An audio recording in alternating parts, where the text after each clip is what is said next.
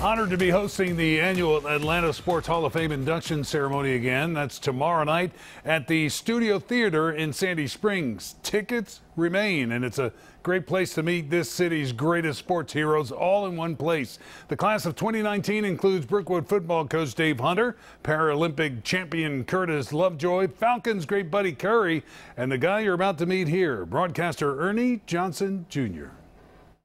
This is scary. Ernie Johnson Jr. may have the most fun job in television.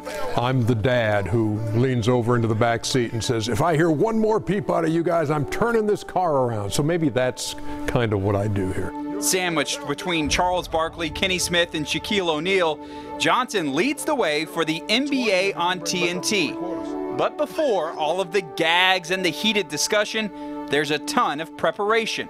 Yeah, it's a very unscripted and freewheeling show that this one is. But for me to do my part and to know my role, I have to have the ammo to throw out to these guys that it's going to create conversation. And Johnson's ability to bring out the best in his co-hosts has earned him 3 sports Emmys as Best Studio Host.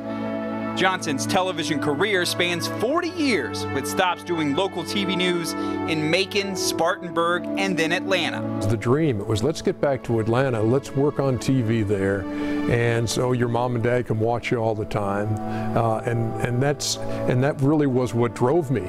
And once in Atlanta, Johnson found his next opportunity when Turner came calling. The greatest thing of all time was to have the folks at Turner call in 1989. And so I could take the next step and not leave this city. Believe me, there's no way I thought I'd still be sitting in that chair after 30 years. But it's been a wonderful, wonderful ride. That ride has included a little bit of everything, from the Olympics to Wimbledon, March Madness to Major League Baseball playoffs. 3, 2.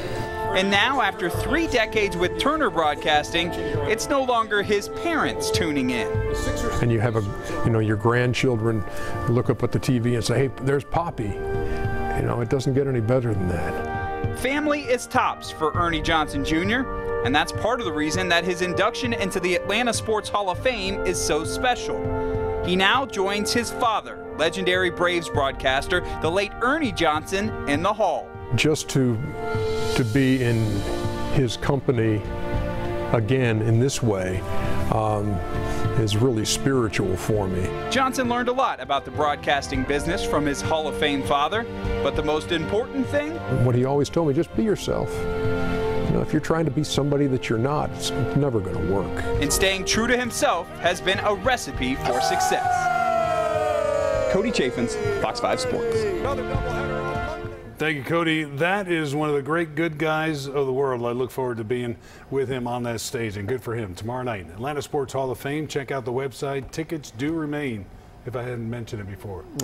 I'll see you there. You've been hosting it a long time, and I don't think we appreciate the amount of preparation that these sportscasters put into, going on the air and calling these games, and guys like you, and just the work that goes into it, because there are so many different sports, so many different players. We started at some of the same places. He was at MAZ in Macon. He worked here locally, and he's been at TNT for 30 years. Wow. It's hard to believe. So. And it's great, too, that he's going to be with his father again in that way, as he said. I thought that was really precious. Right. Yeah. It's a great moment. If you get a chance to go, by all means, join us tomorrow night. That'll be a great time. All right, K-Rod, thanks. Thank you for joining us.